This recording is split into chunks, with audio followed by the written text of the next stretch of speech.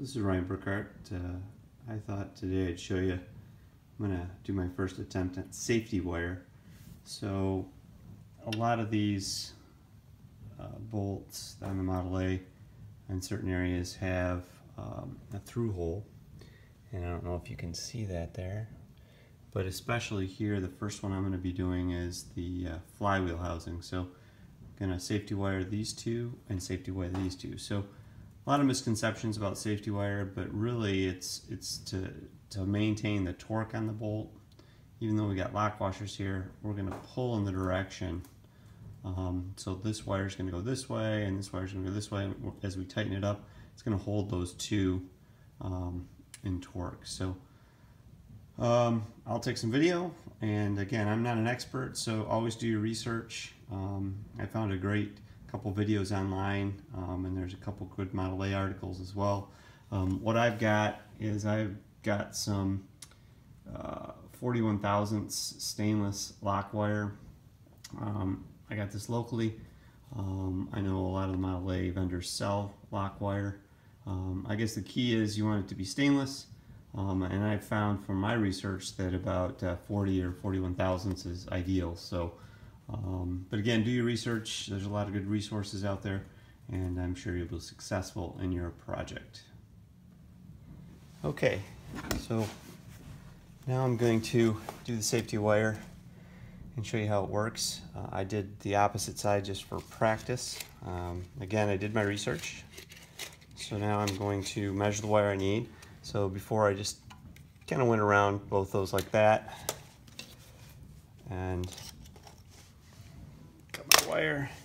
So I'm using these pair of side cutters. I don't have a pair of safety wire pliers.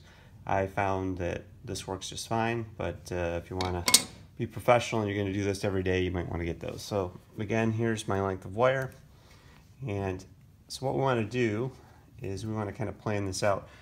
This one we want to pull this way, and this one we want to pull this way. So we're going to start down here, and we're going to go in through that hole, like so. Now, because I want to pull it this way, I'm going to want to go, let's see if I remember, I'm going to want to go around this way like this, and I want to go underneath this one here so it doesn't pop out. So as you can see, I got that. Now what you want to do is you want to, I'm going to come up here actually. You want to pull that as tight as you can. Okay, so now what we want to do is we want to plan where we're going in. So we're pulling this way, and we want to come up here and pull this way. So for this one, I'm trying to see where the hole is. The hole is way back over here. So what I'm going to do is I'm going to kind of gauge this and say, you know what, I need to come into this hole. So we're going to pull down. So I'm going to be, and that's kind of coming off there. Let's get that back down, pull tight. Okay, so, oh, see how that came off? So that's not right. So we got to go the opposite way.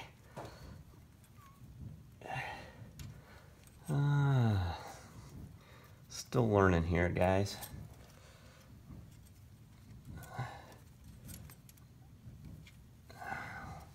Let me rethink this here. That. And then when I pull that, that's going to be just fine. So I want to come up to that hole, and that's where I'm going to do my twisting.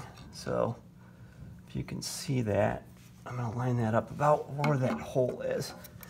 And that's where I'm going to put my pliers.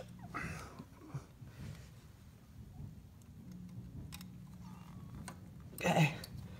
All right. Now, here we go. And I'm going to start twisting. And I'm pulling tight as I twist. And you can see the research I did said about 7 twists per inch. So I'm just getting it to look pretty consistent and tight. You can see how nice and tight that's gonna be. And that's not gonna come off, okay? So now we're gonna let that go. So now we've got that, and it's gonna pull on that down there. All right, now that we got it twisted, we're going to go through the hole here. So we're gonna put this in through the hole, and we're gonna pull it tight.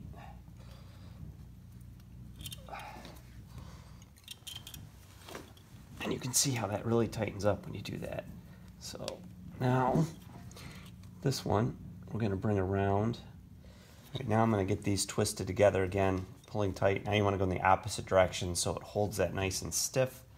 So hopefully this was helpful, and hopefully it works out well for your project as well. Once we get these nice and tight, I'm gonna do a lot tighter than here, probably twice as much. And then we're gonna cut it off, and that's really nice and tight. We're gonna cut it off, and then we're gonna bend it up out of the way. And that's it. And then so hopefully this will help you with your project.